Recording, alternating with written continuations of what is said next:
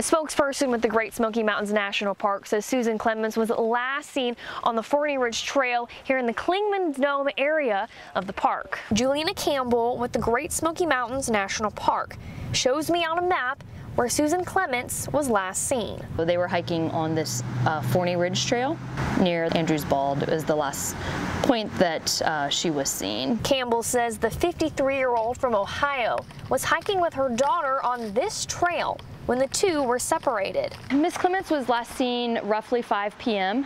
The daughter decided to hike ahead just a little bit. The plan was to turn around and just meet up with her, and she did that. They weren't separated for very long, but when she turned around, she couldn't find her mother. Clingmans is a white female with light brown hair and blue eyes. She's 5'6" and 125 pounds. She was last seen wearing a green zip-up sweater, black pants, white tennis shoes, and a clear poncho. Campbell says the park has around 40 search and rescue members looking for Clingmans on and off the trail. We also are not just looking for the individual, but we're always looking for clues. So anything that we know she had with her, any items of clothing or that sort of thing. You can see the Clingmans Dome lookout tower behind me, and you can also see just how heavy the fog is in this area of the park.